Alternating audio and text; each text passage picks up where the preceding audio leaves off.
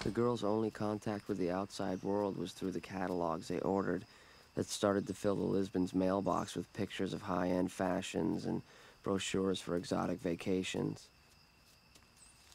Unable to go anywhere, the girls traveled in their imaginations to gold-tipped Siamese temples or past an old man with a leaf broom tidying a moss-carpeted speck of Japan.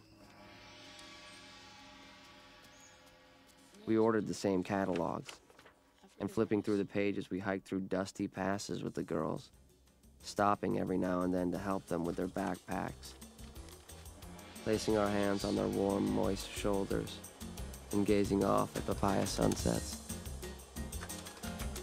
We drank tea with them in a water pavilion. We did whatever we wanted. Cecilia hadn't died. She was a bride in Calcutta. The only way we could feel close to the girls was through these impossible excursions which have scarred us forever, making us happier with dreams than wives. Collecting everything we could of theirs, the Lisbon girls wouldn't leave our minds, but they were slipping away.